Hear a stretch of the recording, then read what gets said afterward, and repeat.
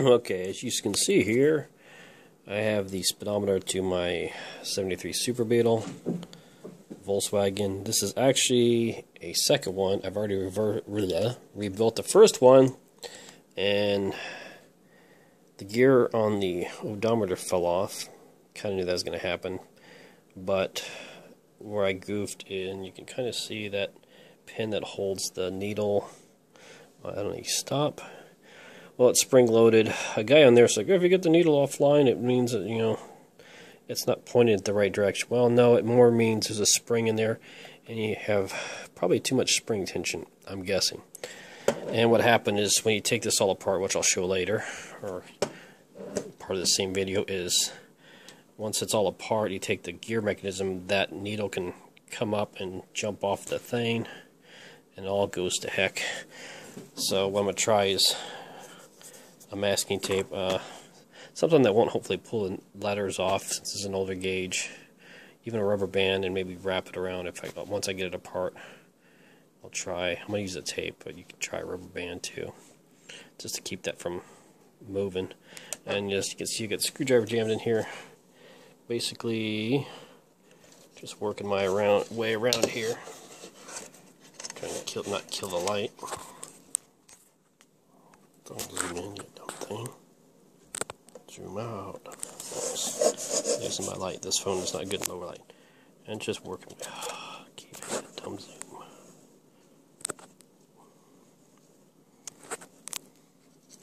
Just keep working my way, twisting it around until I get it off. So that's what I'm gonna work on here. I will pause it here, finish that, and take it off for you. Once you get it partially peeled, you might have to actually take the screwdriver and gently catch the lip and go around more to get it off, because it's kind of tight. If you're doing it for prettiness, you don't really see that, but if you're a little more gentle, you won't have like this horribly destroyed. This one's painted. Some of them are chrome. Chrome would be worse if you mess that up. But anyway. Yeah, you can make it to where it looks decent if you just take your time. So I will pause it and take it apart. Okay, now with all the face pieces, face, glass, this is just the fancy part. It makes it black inside so you can see better. Now that you got that off, you can take out 4 screws. 2 on this side, 2 on this side, or that one there. And actually 6 screws, and these 2 here, and then you can pull the whole faceplate right out of the assembly. Let's see if I can do that one-handed.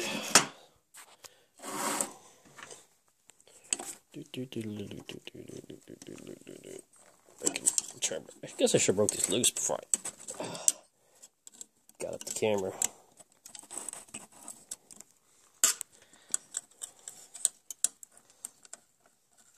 You're like, this is such a good stuff I can see here. I'm learning so much from a moving camera doing nothing. Okay. Okay. There you go. There. Now, good to have a Ziploc bag with you, by the way. Open that up so I can toss stuff in it. Now, we can pull these screws out. And these screws will not, actually that practically right there will take it out, because I think the rest is just held into this plastic piece, but pretty much want to take them all out anyways. Take off this ground strap.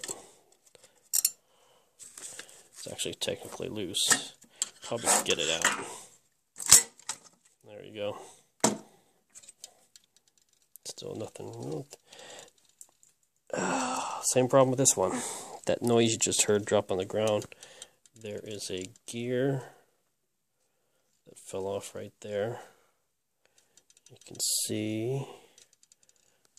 Come on, this gear running across here. Worm gear goes to a gear that's missing there. Another worm gear here that comes directly off the wheel. This drum. So I'm trying to turn with my hand, but it's frozen. and that's what's wrong with this one. It's frozen. So next step, like I said, I'm going to tape this off so the needle doesn't move. Trying to figure out the right amount of tension. It's really light, so that's where I goofed up with the other one. I wound too much tension. In fact, I shouldn't mess with that too much because could throw it off. So what I'll do here is tape that off, and then I will take two. This one's never been apart because it's still got green on it. These two screws out here, and I can pull the whole mechanism apart. And I'll show you that in a moment. Pause. Okay, there's the little gear that came off of here. I removed the other screw like this, just pull this last screw off, and the mechanical portion of this will come off. Whatever this green glue is, a lot of green glue in it. Okay.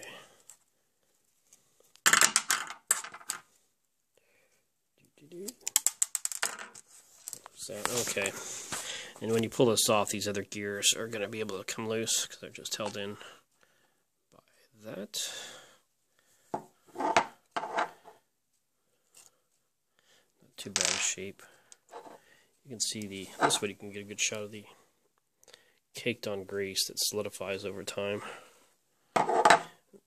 Jams these up. And then this gear just lifts out of the slot. If you look at it from the side, there's nothing that holds it except for the other gears laying across it like this. So you can just gently this way pry that sucker up. Maybe it's all sticky. Get a hold of it and pull it out. Now, these I'm going to soak. Now let's see here. Yeah, this thing is like solid.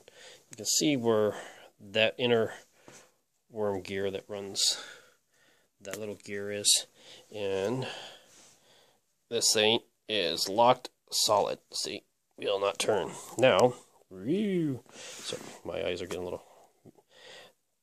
Did not know before I started taking these apart how a speedometer works. This is a magnetic wheel. This drum with this little tiny needle, you got to be careful not to damage that. This fits in this. Come on, camera. That little tiny hole there, and the end of that. Be careful not to damage it. That people say do not grease it. Now this drum is nice and clean, which is a good thing, because sometimes happens this grease or somebody over greases it and it flings in the drum. And I think that's why I was getting the bouncy needle on the last one when it was kind of working. It was like this drum spinning in here with the magnetic force. That's a metal drum too, and it drags it along. That's why, like I was telling you at the beginning, of holding that needle in place and getting the spring tension on it just right is very critical. So that's it. It's apart, and you're like, well, how do you fix this? This grease is a type of animal fat, I believe. This is notorious what this stuff does. Newer greases, it's hard to say, but I think for the most part are going to hold up better. Now, animal grease is similar to something I call human analog, and I just like the word. I made that up myself. Maybe it means something. Maybe I'm talking like an idiot. Anyways, when I'm normally restoring turn signal switches and anything that your hand may come in contact with, the grease from your fingers gets inside stuff, and it really gums stuff up. And I've tried brake cleans and I've tried carburetor cleaners and different stuff. They don't work that well. I don't know if it's because human grease is a little water-based or something. You can use PB Blaster if it's got no plastic parts. It's more aggressive and will work faster. Not that what I'm about to show you. Here's the bug. It's in the garage. Anyways, what I use, because I have abundance of it, and it works the best because it will not. PB Blaster, when I was telling you don't use no plastic and rubber parts, will swell bones and stuff. And so this was from the other night when I was soaking the other one, so just drop that in there. Get that in there. Looks like I'll have to add some more. And plus, I want to spray it inside here.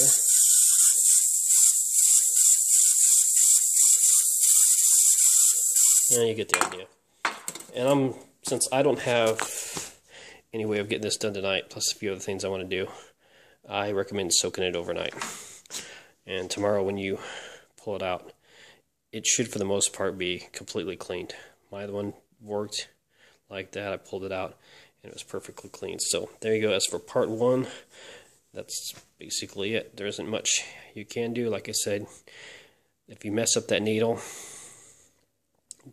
like the one that's in this car right now, it will, like now it's 10 miles an hour off.